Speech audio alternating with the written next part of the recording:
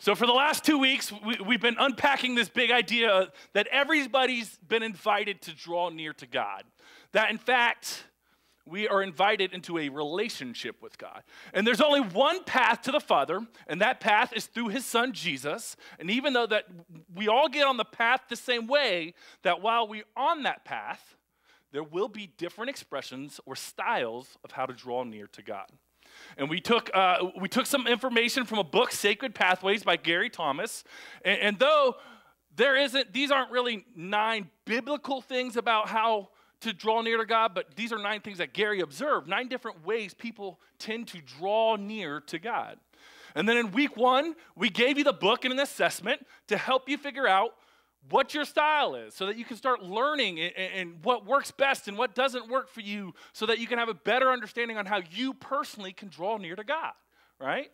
And we did that. So, and then we also said that there was like commonalities between, or common practices that you can find between all these different styles. And we picked 3, I picked 3 that I felt were key practices and common to all of us. And last week we talked about what? The Bible, right? The Bible. And how as you read through the New Testament, you read over and over and over again the importance of letting the Bible dwell in you richly, right? You remember the analogy, dry sponge versus soaking wet sponge? What happens when you get squeezed, right? So letting the word dwell in you richly. If you missed any of those the first week or the second week, because we're at the back end of this series, mynewday.church, or our Facebook page. We've been posting them there too now. You can go back and you can watch those. They're there for your enjoyment as long as the internet doesn't come crashing down on us, right? So today's common practice that we're going to talk about shouldn't be a surprise to any of us. Today, we're going to talk about this, prayer. So last week, I challenged everybody to start bringing their Bible, right? Did anybody live up to the challenge? Yeah, amen. I got mine with me, right? No big deal if you don't. We're going to put the slides up there. If you would, turn with me to page 1260. If you have my Bible, it's 1260. I don't know what it is in yours, okay? But you can go ahead and open your book, open to the book of Matthew. That's where we're going to be at today, the book of Matthew, chapter 6. You can go ahead and get there while I'm talking. Because we would love to be able to teach you guys how to navigate and learn. Like Pastor Chris Hodgins tells this story about this girl that walked up to him and asked him, hey, what's the ...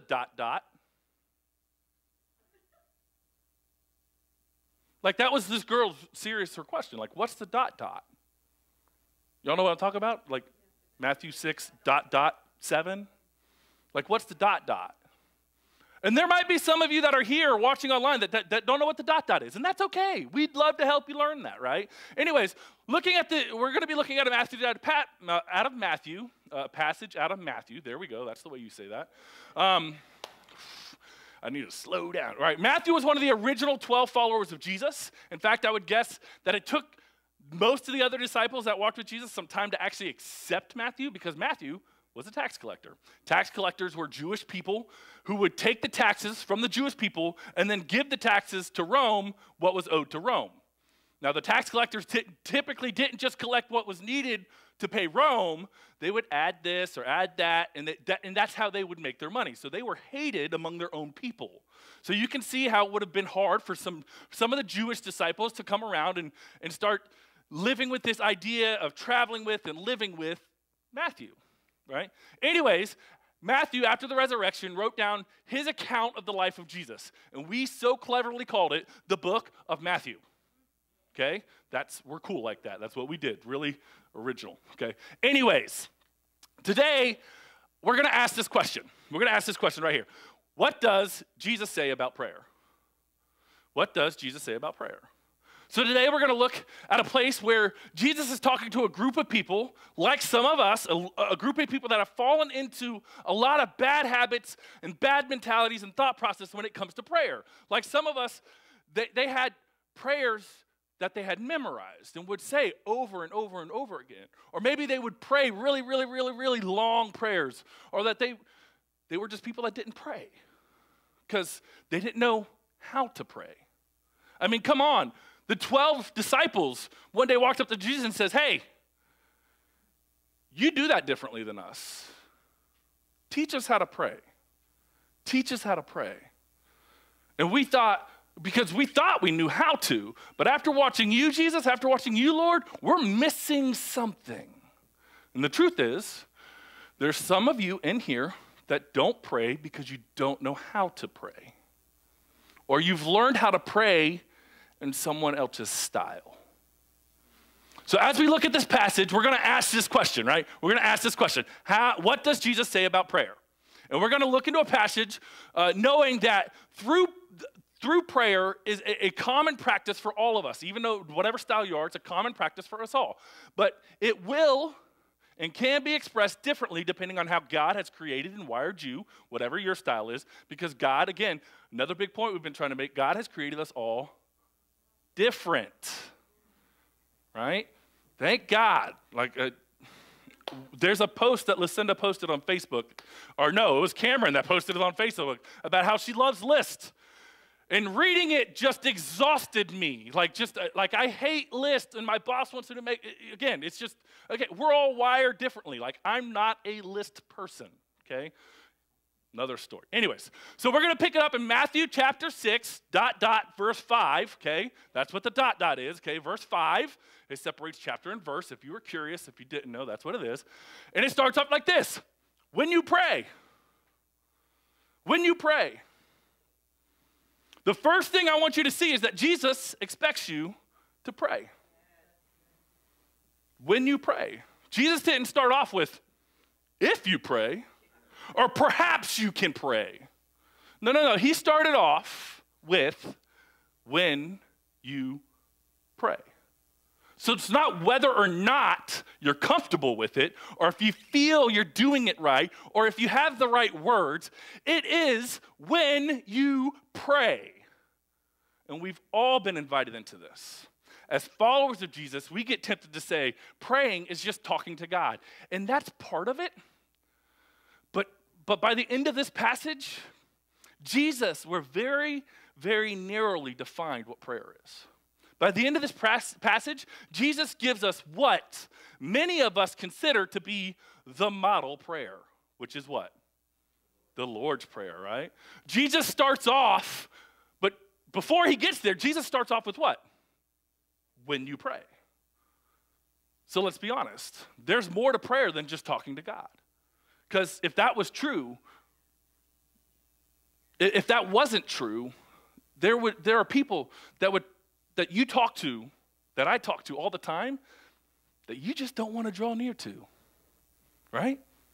Let's be real. There's people in your life that you have to talk to all the time that you don't want to draw near to, right? And I would say that there are people, for some of you, that you talk to all the time that you actually want to pull away from.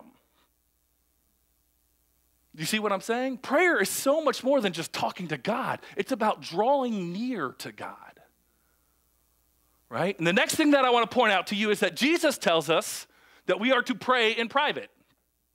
Jesus tells us that we are to pray in private. We're going to pick it up right there. It says, when you pray, don't be like the hypocrites who love to pray publicly on the street corners and in the synagogues where everyone can see them. I tell you the truth. That is all the reward they will ever get. So let me ask you a question. What is their reward? What is their reward? According to this verse, for the person who loves to pray publicly on the street corners and in the synagogues where everyone can see them, what is their reward? Recognition. Public recognition.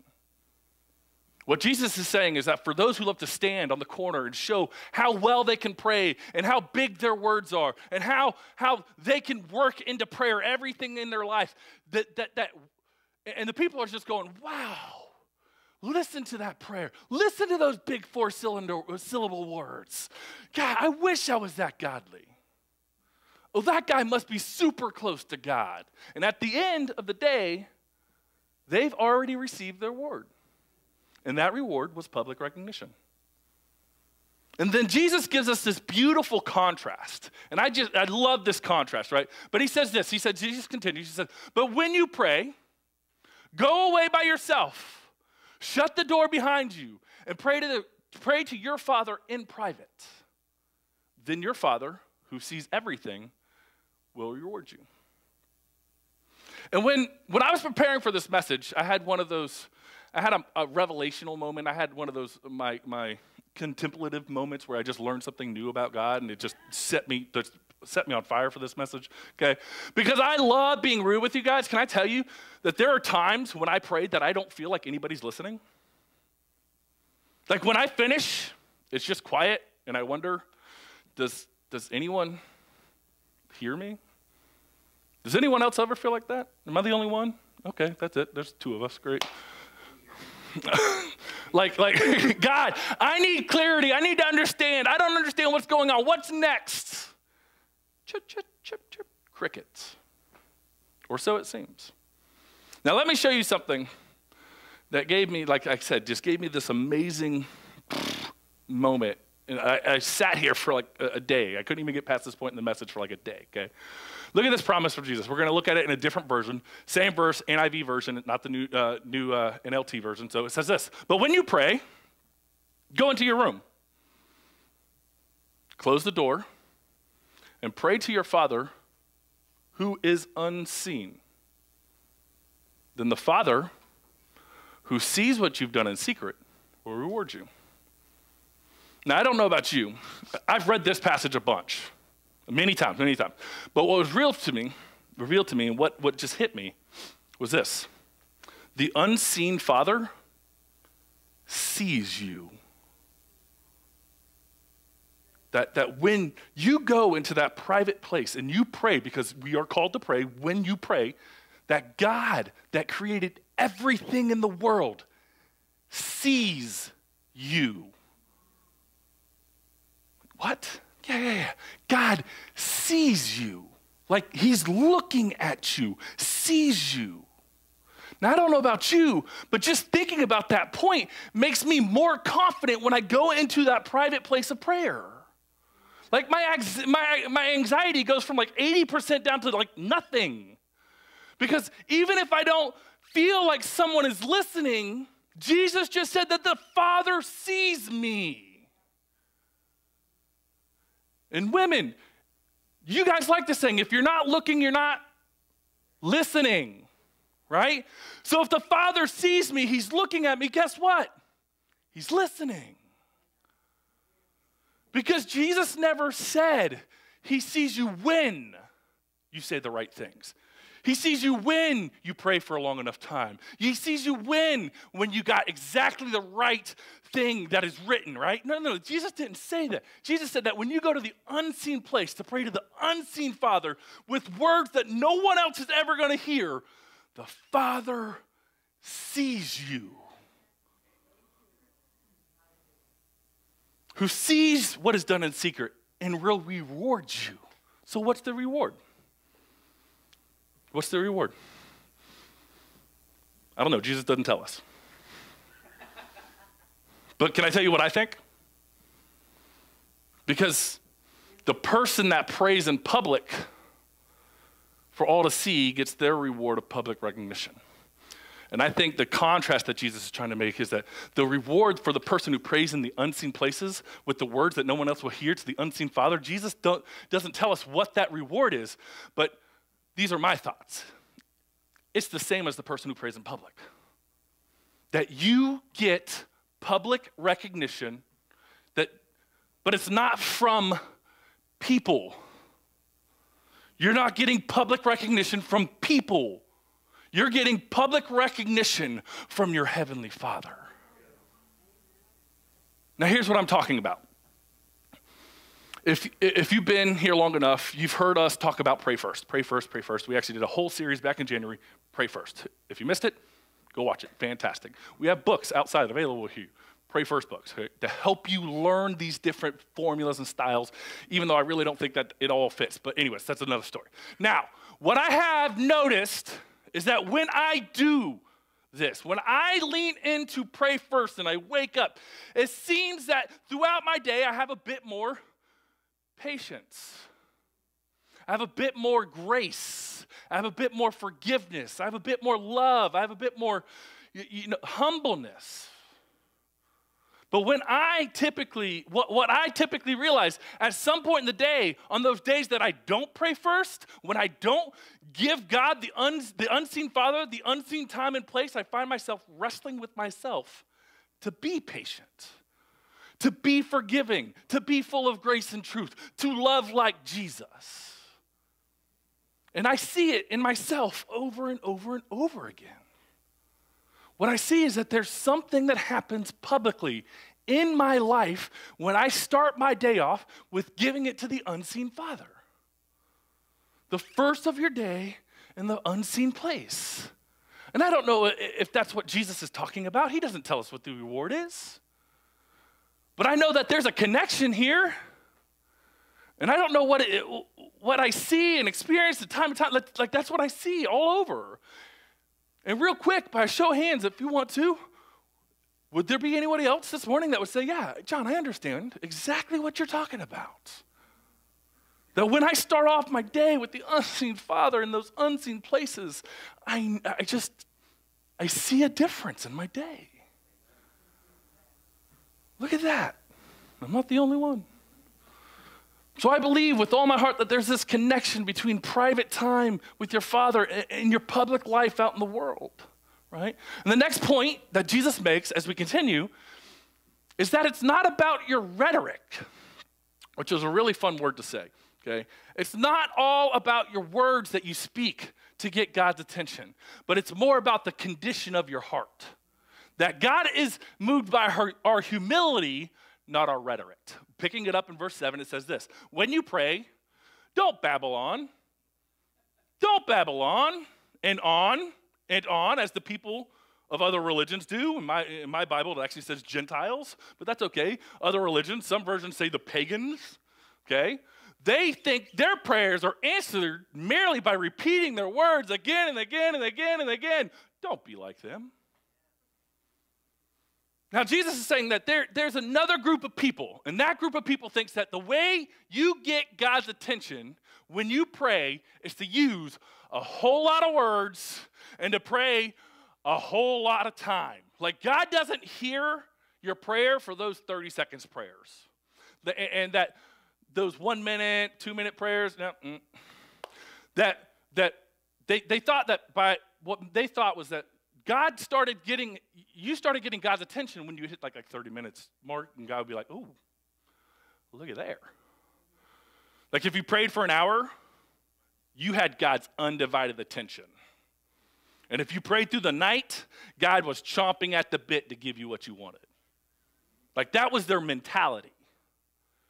Like Jesus was saying that there's this mentality among his audience. And I think in some ways it's bled over to ours, that the words you use, the formulas you use, the length of your prayer, the number of times you repeat what you're saying, that somehow weighs heavy in with God.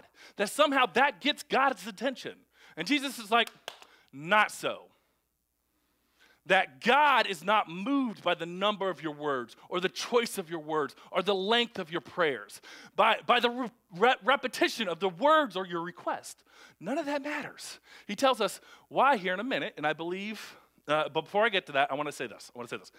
Out of everything so far, I wish that this point would sink in, because there are so many of you who are so intimidated to pray because you grew up in a house with a parent or with a mentor in your life that could pray like no one else.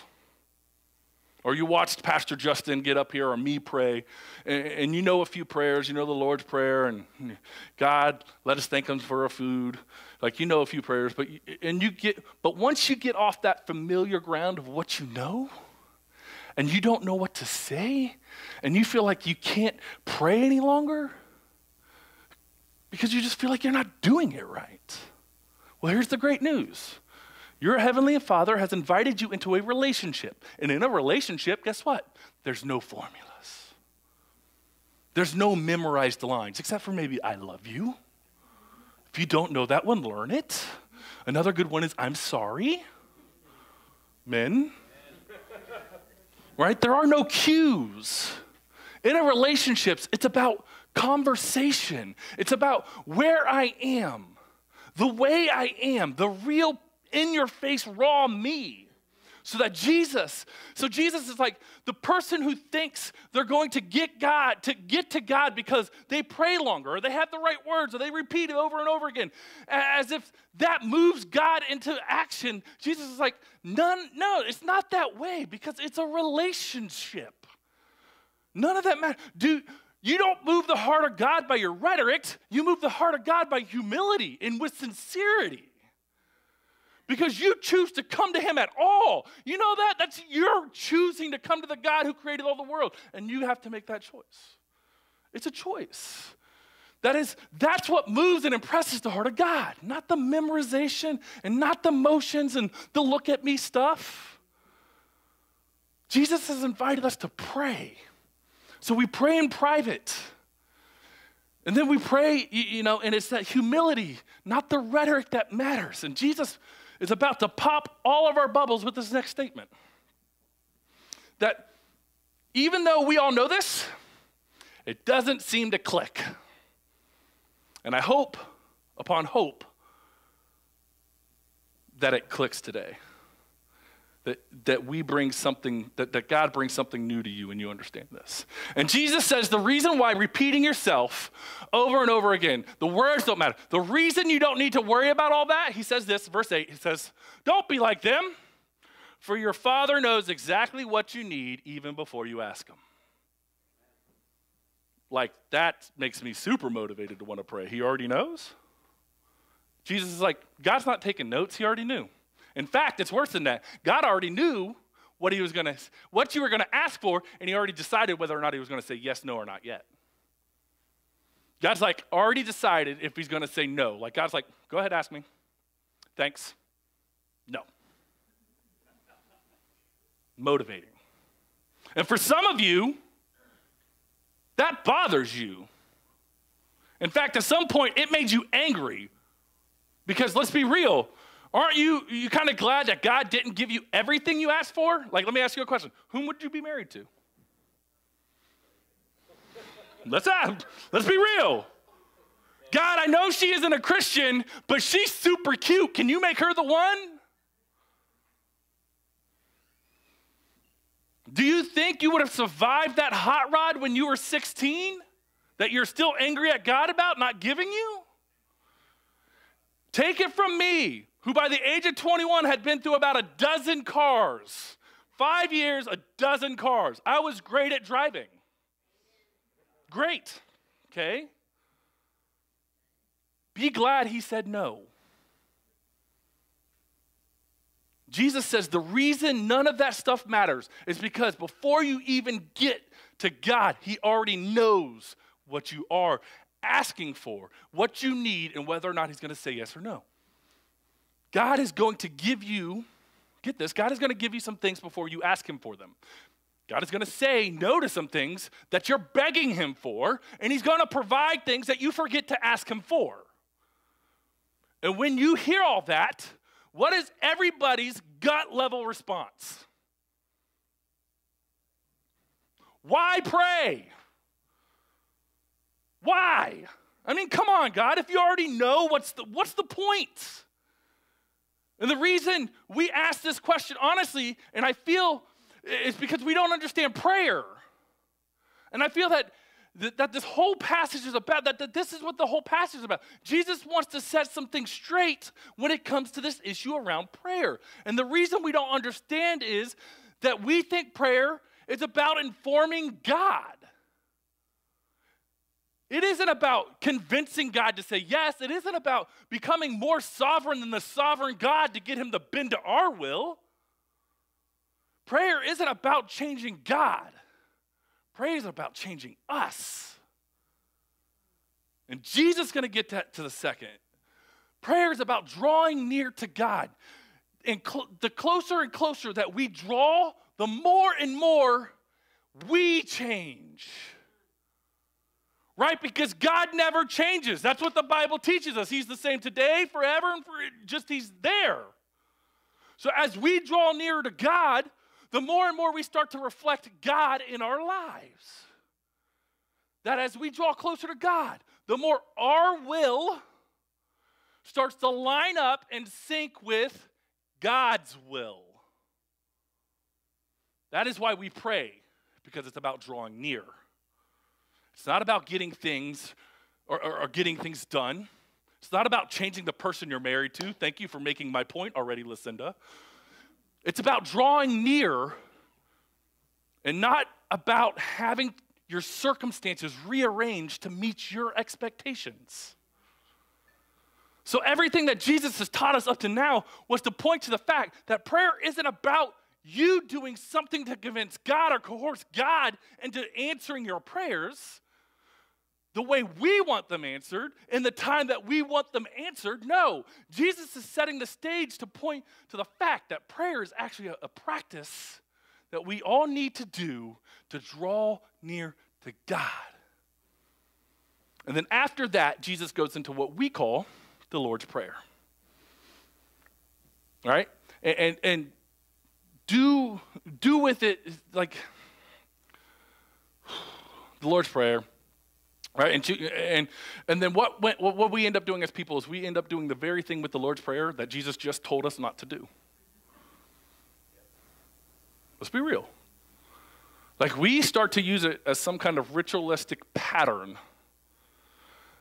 that we somehow think is going to just get everything we want, and we forget that right before he gave us this prayer, he just told us not to do any of that. Now, the last thing I want to point out as we get ready to look at the Lord's Prayer is this point right here, is that prayer is an opportunity to express submission to God's will and dependence on his provision. Submission to God's will and dependence on his provision. And this is what Jesus is teaching the people that are listening. That prayer is this amazing opportunity to express these two things, our submission to God's will and our dependence on his provision. And maybe some of you here, like me, are really good at the dependence on his provision part, but I just don't want to submit to God's will. Because at the end of the day, prayer is about syncing our hearts to the heartbeat of God's will. And Jesus continues, verse 9. This then is how you should pray. And the word then here is super important. Super important because the word then is pointing back to all the things Jesus just taught us. This then, that we are to pray in private, that we don't need to get hung up on the words, that we need to pray and understand that God Almighty already knows what we need and has already determined the answer. In light of all that, this is how you should pray. Our Heavenly Father, who hallowed be thy name. God, Jesus, Father, this isn't about me. This is not about me. This is all about you. Connecting with God relationally, worshiping the name of Jesus, a God. You are my provider. You are my banner of victory. You are my peace. You are my healer. You are my righteousness. In fact, God, one of your names is you are there. Where's there? Everywhere. Your kingdom come. Now I have a kingdom. You have a kingdom. And those kingdoms have needs and they have wants. But before I talk about my kingdom, God, I'm going to talk about your kingdom come. Your will be done. And here's the hard part. On earth as it is in heaven. You want to know why that's hard? In other words, the on earth as it is in heaven is in my life. Your will be done in my life, in my finances, with my wife, with my kids, with my job, with my future, with my health, with my hopes and dreams. I want your will to be done on this earth as consistently as it is done in heaven. And I think we blow by this way too fast because we've turned it into a formula. It's the right words. But Jesus' point wasn't to memorize a formula. It was that every day when you are alone in a quiet place praying to the unseen Father, words that nobody else is going to hear, before you ask what you expect, because after all, God already knows what you need. God can provide you with whatever he wants to provide you with. But you know what God's will? You know what God will not do? You know what God will not do? God will not force you to surrender your will to his will, because God has made you free. And the most honoring thing that I feel is about prayer is that when I come to God as a free individual with my own free will, that God has created me and said, I chose to come to you.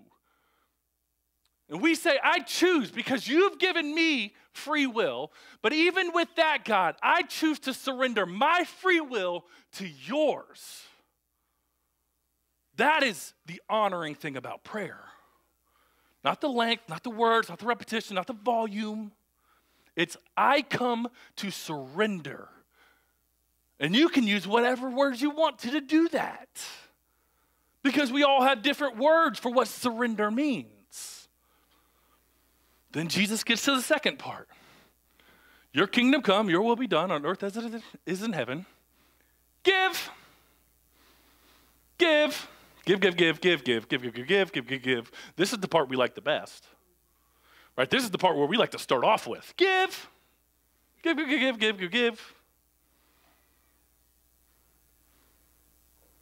Forgive us today our daily bread. And forgive us. Definitely need some of that. We definitely need some forgiveness. And lead us not into temptation, but deliver us from the evil one. And here's the really interesting thing. Jesus just ends the prayer. Jesus doesn't say amen. Like the whole your kingdom part doesn't actually show up in any manuscripts until like 300 years after Jesus. If you don't believe me, there's a thing called Google. You can research it. That is not how Jesus ended the prayer. That somewhere along the line, that part was added. And you want to know why I feel Jesus didn't say it? Because Jesus' point was that it wasn't saying pray like this. Jesus' point was like, I want you to pray. I want you to pray in private. I don't care the words that you use. Besides that, I already know what you're going to say. And when you come to me, I want you to come to me with two things in mind. I want you to surrender your will. That is, I want you to say, whatever you want in my life, in whatever area of my life, God, I surrender it to you. Whatever or however you need to say that, that is what the Father is listening for. And I want to express dependence on his provision. Ultimately, that everything I need comes from the Father anyways. Reminds me of that old song, this is the air I breathe. Who gives you the air?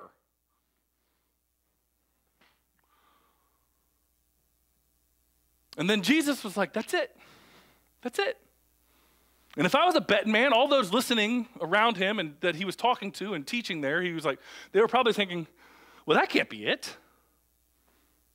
There's no way. And Jesus, knowing the heart of man, he's like, well, no, that's it. That I recognize you as lordship in my life, and I recognize that I am dependent on you for everything. And some of the longest prayers that I have personally ever prayed don't center around give me stuff. You want to know what it centers around? Your will be done, the surrender part. And if you will pray, even if your will is not surrendered, God will wrestle you to the ground if you continue to pray. Let me give you a short example. I used to be a smoker. 7 years ago, 8 years ago? I lost count, doesn't matter. But I used to be a smoker. I picked it up when I was in the military because in Iraq I could get cartons of cigarettes for $5. And there was nothing else to do. Horrible reasons, but that's where I picked it up, right? Anyway, so I used to smack. I used to smoke. Lighten up the tension a little bit. I used to smoke. I was a smoker. I smoked about a pack a day. And it's a costly habit. But I tried everything. And you guys have probably heard this story. I tried everything. I tried the gum. I didn't like eating chalkboards. I tried the patch. It didn't stick because I sweat too much, because I stand still all the time, right? I tried prescriptions. I tried everything that man could prescribe to fix the fact that I smoked cigarettes. And then one day, Pastor Justin asked me and my wife to take a youth group to a youth camp so they could go to a grow conference. And I smoked my last cigarette on the way to the church to pick up the kids to go to the youth conference. Because at the conference, and this is another revelation that I had during this, preparing for this, which is why this message was so important to me, okay? Because it wasn't until I surrendered my will about smoking to his will about me not smoking was I set free from it. I had my will. My will was, I want to because I can. And I don't care what anybody says about it, including you, God. Now what? But I knew that wasn't God's will for my life, because smoking kills you. Why would God want you to do something that kills you? And it wasn't until I surrendered my will on my face at a youth camp that I was a leader for, to his will, was I completely set free from smoking.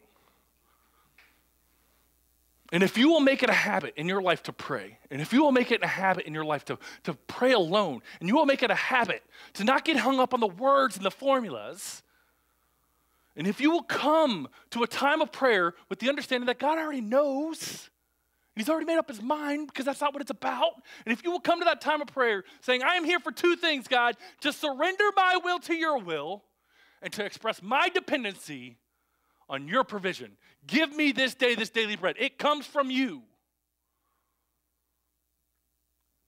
That as you start to draw near to God, that way Jesus has invited us to, when you start to draw near to God, the way that Jesus has invited us to, something will start to happen inside of you. As your Heavenly Father starts to change your will as you submit to his. As you continue to surrender your will, you will start to realize your dependency on his provision. That is how Jesus wants us to pray. Now, really quick. I want to give you some practical stuff for all of you, all the different versions, and I'm going to do this as quickly as possible. If you have questions afterwards, you didn't get what I said, just come get with me, I'll let you know, okay? Traditionalist, if you're a traditionalist, let me say this, be careful. Because you probably have some prayers that you love to pray, and that are great as long as you keep them sincere and your heart is right with them. But please don't hide behind your prayer so that you can dodge the thy will be done bullet. Maybe that is for all of us, not just the traditionalists, I don't know. Because Jesus told us that God isn't impressed by that. God has invited us into a time of prayer to surrender our will and declare our dependence upon his provision, okay? Careful, okay? Naturalist, guess where your private time should probably be? Outside. I want you to literally go take a hike. Go take a hike. Take a walk, go for one. Whatever it is, do it outside. Because if you locked yourself in a closet, you won't be able to express your love for God as well as you would be if you were outside in the nature that you love to see God in, okay? Intellectuals, you need to pray out loud. You need to pray out loud. And you know why you need to pray out loud? Because to you, Christianity is all in the mind. And because it's so easy for you to just blow out a prayer in your mind, and because you're in a hurry, because you just spent 3 hours in the Word, and you got all these amazing things, but it's all in your head, and you get in a hurry, you just blow through a prayer. Right? And it's okay because, well, you just spent, and you think it's okay because you just spent 2 hours, 3 hours in the Word, right? And the reason that I want you to pray out loud is that this will force you to do two things. It'll force you to slow down, and it will start to move prayer from a mind thing to a heart thing. Got it, intellectuals? Contemplatives. Some of you might already do this, but write your prayers down, right? This is very helpful for contemplatives because you can go back and see all the things that God has done in your life as he answers those prayers, okay?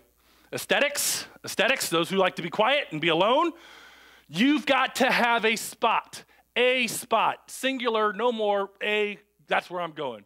You cannot continue to go from spot to spot to spot, right? Because and that spot could be a chair, it could be a room, it might even be a closet.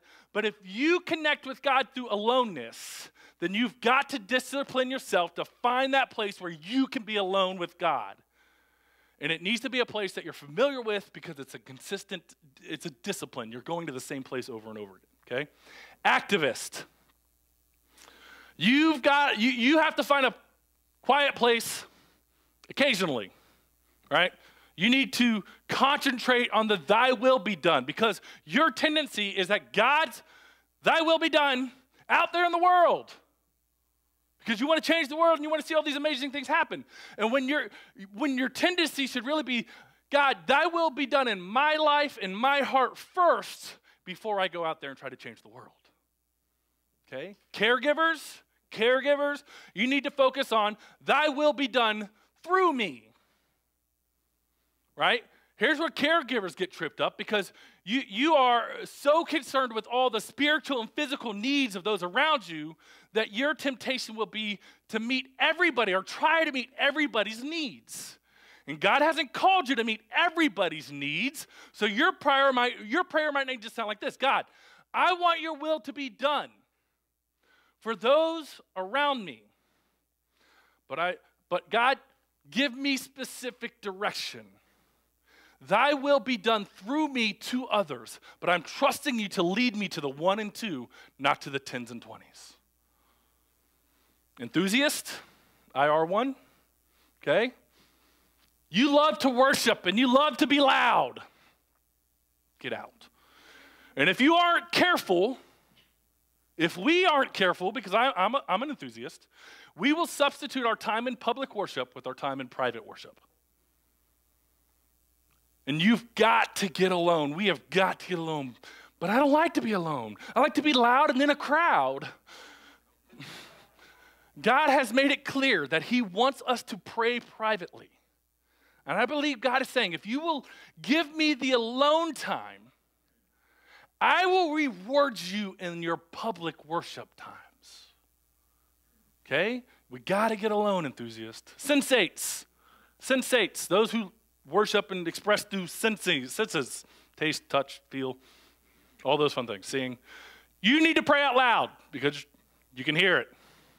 And here's a key for sensates. Unlike the aesthetics, change your environment often. Be alone, but don't be alone in the same place all the time because that will drive you crazy because it looks the same every time. You need different sounds. You need different smells to help you connect with God. So don't change what you're doing, just where you might do it, okay? And I always say to everyone that says that prayer time is just kind of blah, like if that's your thought, like my prayer time is just kind of blah, you need to change the routine. Change it. Find something different. If you're praying quietly, pray out loud. If you're praying out loud, write it down. Change the routine, get something to make it fresh and new so that you're experiencing it differently, okay? And I want to close this whole thing out with a question. Imagine what would happen if every Christian would pray like this. More of a statement, I guess. That every Christian would actually pray. That every Christian would pray in private. There is a public aspect because James does tell us to come to one another and pray so that there may be healing. So there is a public aspect of praying. I'm not speaking against all public praying, okay? Understand that. And realize that the words, that Christians would realize that the words and the length aren't as important as the heart behind them. And understand that God already knows what you're about to say. And he already knows whether he's going to answer. And that you would say, even though you already know what I'm asking for. You already know what I need, God. Thy will be done in me. And where I don't want thy will to be done in me, God, keep the pressure on me so that every moment when I come to this place of private prayer with you, that you will finally break my will so that I can draw closer to you and people will experience more of you and me. And that we would leave the quiet place with the realization that everything that you need and ever will need, as Brent has said multiple times, every good thing comes from your Father because he is a good, good Father. And I'm going to leave this day with these two things in your mind. Surrender and dependence, surrender and dependence, surrender and dependence. That when you come to Jesus, when you come to that private place, when you come to prayer, that God wants you to surrender your will. And it's okay to tell God, I don't want to surrender my will. I don't want to. I don't want to give you my marriage. I don't want to give you my job. I don't want to give you my finances. I want my will and my money. I like my money. But can you see why Jesus was like, let's cut through all of that stuff and let's get to the heart of the Father and what he really wants. So he invites us to draw near to him through prayer. Let's pray. Father, we just thank you that your word never comes back void.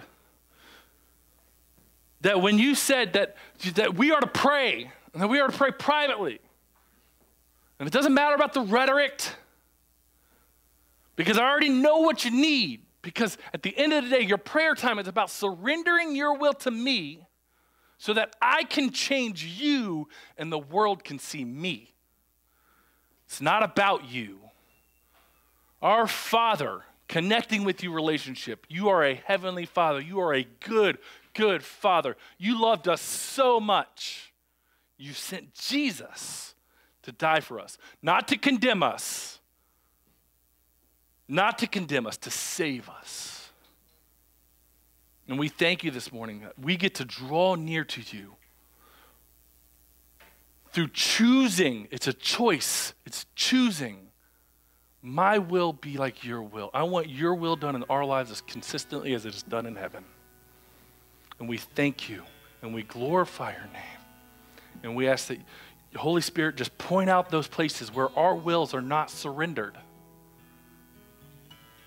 Whether it's relationships, whether it's finances, whether it's our relationship with you, our will with you is at, like, whatever it might be, wherever those conflicts of wills are, that you help us wrestle it to the ground, and you pointed out that your will be done.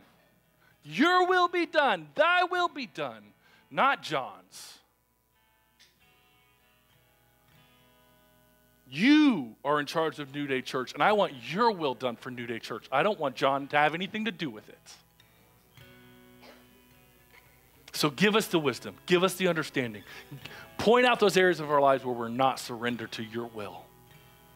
As we go forward to be changed internally to be more like you, the reflection of Jesus. And we ask all of these things in the most precious, most powerful name of Jesus. Amen.